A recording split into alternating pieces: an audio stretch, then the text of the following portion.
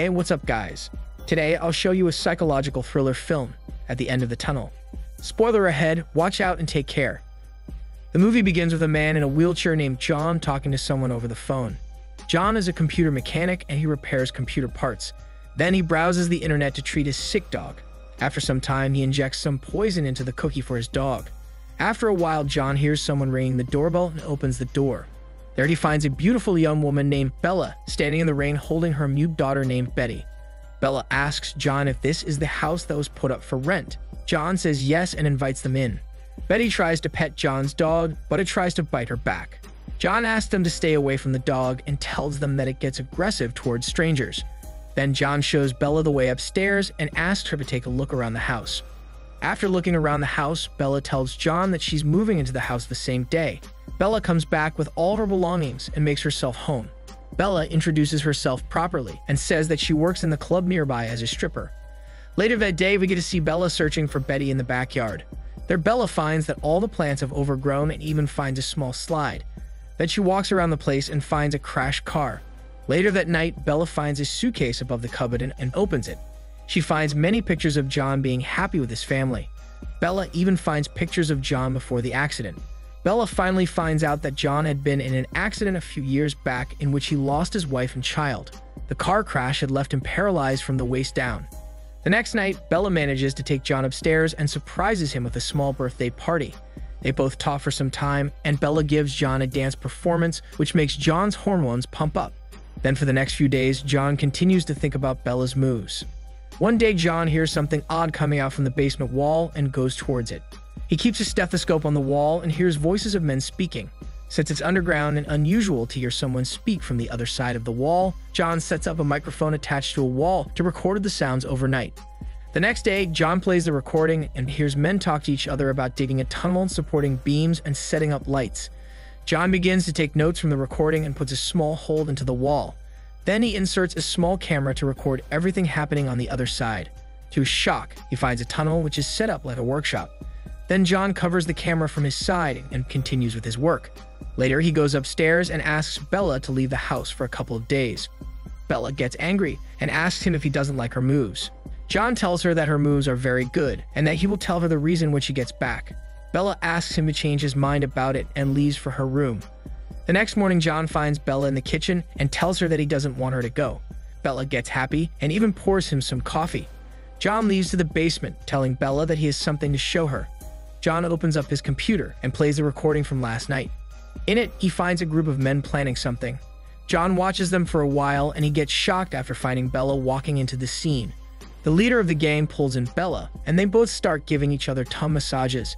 Then the leader asks Bella if John has heard anything and Bella assures him that he couldn't have heard anything.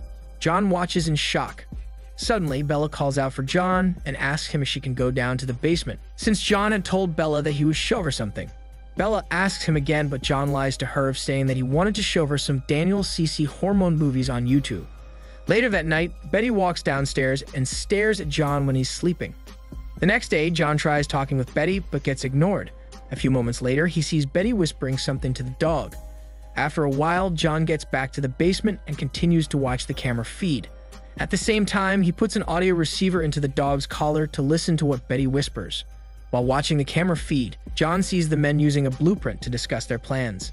Then another man named Biggie brings in a guy named Puppet and tells the leader that he sent the address of the bank to a woman. The leader gets angry and questions Puppet about the woman. Puppet tells him that it is a woman he's been seeing for a few days. The leader doesn't believe his bullshit and tells Biggie to tie Puppet to the table. The leader again threatens Puppet to tell him the truth, but the Puppet keeps saying that it is a woman. The leader gets pissed off and stabs a screwdriver into the Puppet's leg. Then Biggie covers Puppet's face with a cloth and suddenly the leader swings a pickaxe right into the Puppet's face. John gets terrified and decides to call the authorities. Later that night, John ties the collar on his dog while Bella chats with him. They both have a drink and Bella slowly begins to feel sloppy. Then she gets up from the couch and tries to go upstairs to her room, but John tells her that she can rest in his room, so Bella goes into his room and lies on the bed. Suddenly, John injects her with a sedative and even ties her up. Back in the underground basement, the leader gets notified about the 2 boxes that they shouldn't rob. Then the leader tells a woman named Dora that she has to replace Puppet and go into the tunnel. Dora reluctantly agrees. We get to know that John didn't call the authorities and that he had a plan on his own. Later, Bella wakes up and John shows her the video clip of the leader killing Puppet and tells her that the leader is a bad guy. Bella watches the video clip and realizes that John is telling the truth. Later that day, John is seen working in his basement. He digs a hole to fit himself into the thieves' tunnel that goes right below his basement. Then he goes upstairs and massages Bella, hoping to get lucky. Then he tells her his plan, saying that he's going to steal a part of what they steal. Bella gets shocked and tells him that the leader will kill him. John ignores her and continues with his plan. John finally manages to dig into the tunnel and makes his way in. He switches on the tunnel light and closes the hole using the cover he made. Then he glues some soil on the cover to make it look the same. Then he breaks a tunnel light right below the hole he made. John slowly crawls further into the tunnel and finds a water pipe. Before he can get out, the thieves come back, so John hides in a corner.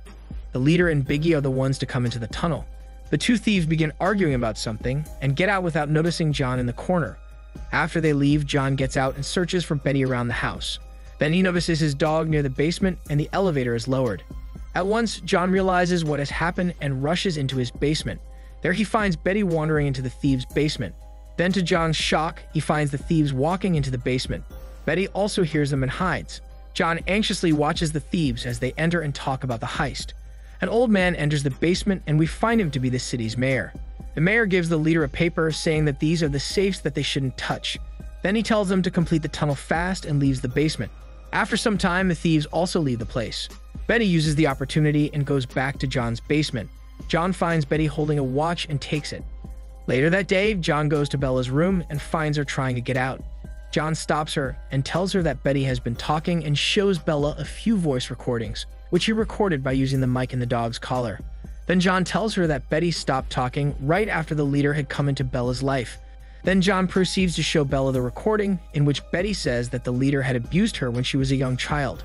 Bella starts crying uncontrollably after hearing this and gets pissed off at the leader. John calms her down and tells her that he will take revenge on him. Bella talks to the leader over the phone and tells him that everything is alright. The next day, the thieves complete the tunnel and plan to take a rest for a while before the heist. John goes back into the tunnel and crawls his way towards the bomb, which the thieves planted underneath the bank's floor. John carefully removes the bomb and plants it under the water pipe. Then he crawls back underneath the bank and breaks open the floor. John gets into the bank and opens the safe that the mayor had told them not to open. After opening the safe, John takes some money and puts it into his bag. Then he gets back into the tunnel, but to his shock, he finds the thieves have come back. John gets back into the bank, and the thieves detonate the bomb. Using the dust as cover, John crawls into his basement. Dora and two other thieves crawl into the bank and begin opening the safes. One of them marks the safes using the paper that the mayor had given them earlier. While marking, he finds the safe that John had opened. The water pipe in which John had planted the bomb cracks open and water starts slowly filling in. Thieves on both sides notice this, and the leader and two other thieves leave the place, taking away the money with them. Dora crawls her way, trying to get to the basement, but the water starts filling up fast. John notices Dora and offers her help, but Dora tries to drag him into the tunnel. John pushes Dora back in and closes the hole on his side. Dora tries opening the cover and begs for help. John puts himself over the lid and waits for Dora to drown. The two thieves who had come along with Dora also drown in the vault. John tries to wake up Bella, but she suddenly hits him and gets on top of him. Bella tries to inject him with a sedative, but John hits her head and knocks her out. After some time, the police and the mayor arrive at John's house and begin investigating his flooded basement. John lies that he heard a bang, and then suddenly his basement started to flood. Before leaving, the mayor gives John his phone number and tells him to call him in case of an emergency. John stays by the window and looks outside at the emergency department handling the situation. Sometime later, the leader, Biggie, and another thief named Mr. Watch show up at John's door in disguise as police officers. This scares the shit out of John, but John decides to hold the shit because it would stink and make him suspicious.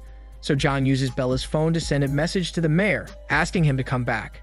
Then the leader sends Biggie and Mr. Watch to take a look at the flooded basement while he interrogates John. The leader asks the whereabouts of Bella and Betty, but John tells him that they had left the previous day. But Betty slowly walks out of the room behind John and the leader finds her.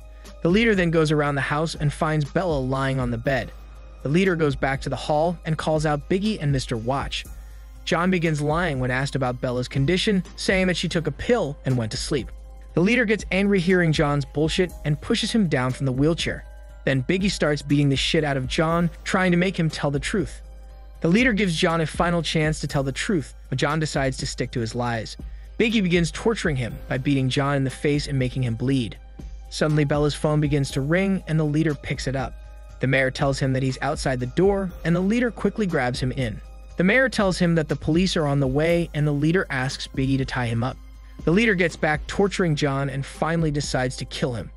John begins begging for his life and calls out Mr. Wachi's name, using the information from the recordings. The leader and Biggie get shocked and they watch for the truth. But Mr. Wach gets confused and says that he has never met the man before. The leader turns back to John and asks him to tell the truth. John says that Mr. Wach used to come here every night by climbing over the terrace, and that he often paid hormone visits to Bella. During his stay, he had told John about the tunnel and the robbery. John continues to speak more sensitive information and even the place that they were going to use as a hideout. Then John tells the leader to go to the cupboard and take out a watch.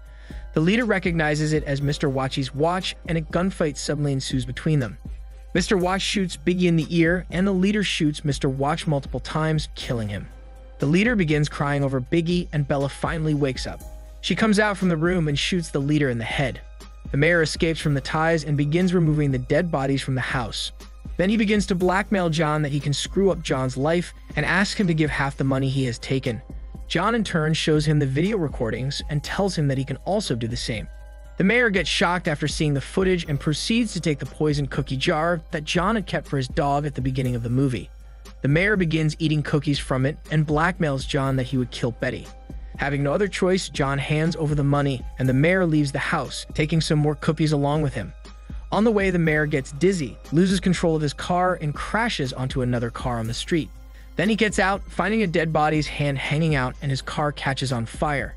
Then the mayor dies bleeding from his nose and mouth. The movie ends with John, Bella, and Betty living happily ever after, even without the money. This is Daniel CC Movie Channel. Stay safe and enjoy your day.